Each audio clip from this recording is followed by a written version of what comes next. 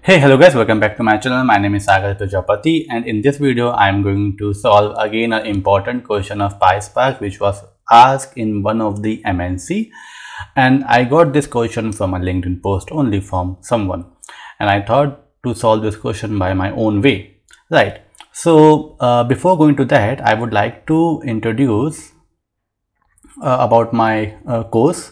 Okay, so this is the course, and here we have 4 projects like Databricks Certified Data Engineer 02 Hero course. If you want to see the curriculum, you can click here, course preview, then build AI application using Databricks and LLM, master in Python with data structure, and build a real-time Delta Lake project, right? So I will give the link of this combo package in over the discussion this description box, right? And if you want, you can explore this course. Let's back to the course, and here we have this. So the PySpark coding question, the input is we have we are giving one log table, or we can say log data frame, right, which has id and num, and we have to find out the output like this, consecutive number. So in this, what is the consecutive number? 1 is the consecutive number which repeats 3 times, at least 3 times, right? You can see 2, it is 1 1 1 and it broken again.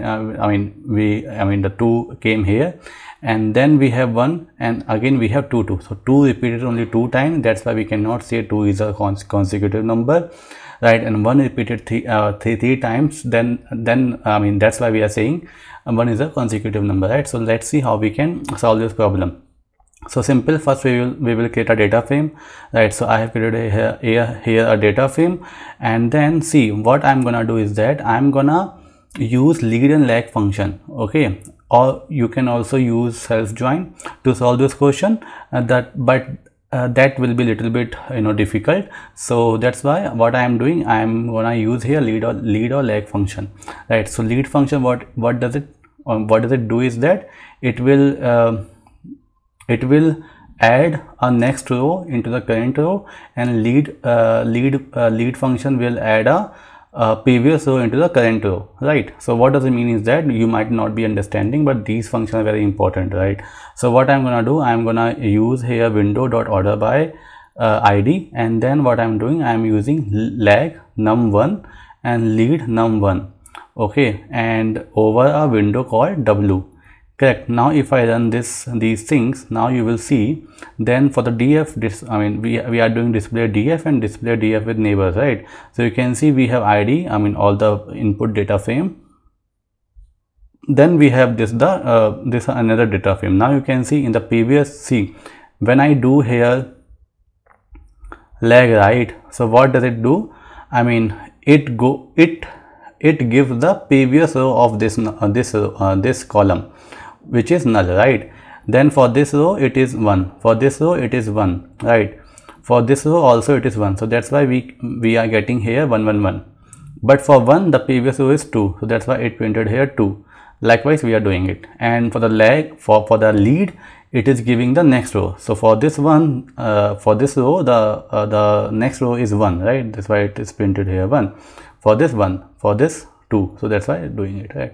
Now to identify, hey, now we have the data. Now I want to identify which is the consecutive number. So I will put a condition over here, then like num is equal to previous is equal to next. So which is this row,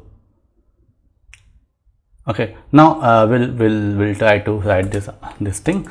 So I will do here output is equal to df with neighbors,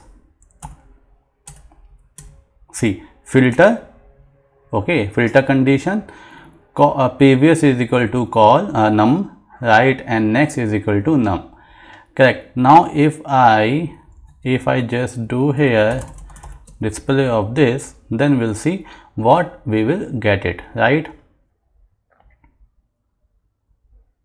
You can see we are getting this row id2 num1 previous next this. Now we want only a single column, right, which is num. So that's why I'm just printing here num. Or we can, if you want to give a alias, then we can give here alias also. So let it, oh, okay, yeah, num, right? And we can set some alias. What is that? Consecutive nums. Now you might be thinking, hey Sagar, this question or this code is not 100% works, right? So what we will do, we will try to change the data set also, right? So that we will understand, or data set, or we can say data frame, right? So you can see, oh, consecutive num, right? Now what I'll do, I will add here more thing, 8,2. Now we'll see, will it give us 1 or 2 as a consecutive number, or will it only give? Now you can see we have here 1, 2, right? Because you see, because if you see the raw data frame, we have these two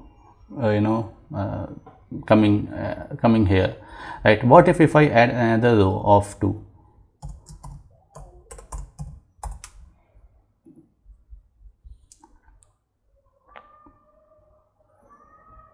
Now we are getting here 2 times, right?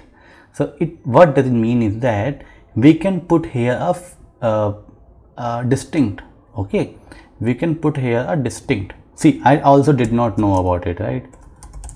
So I can put here distinct or drop duplicate or whatever. Now you will see we are getting a right answer, right?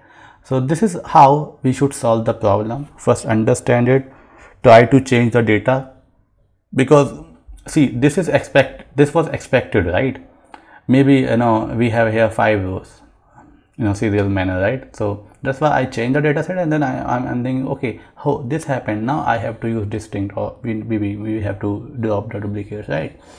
So hope you are getting it, and hopefully you will also enroll in the courses which I am providing over the description box and on the I button. So go and check it out. If you like, do share, do subscribe to the course, do subscribe to the channel, share these videos to your friends so that they will also get some benefited.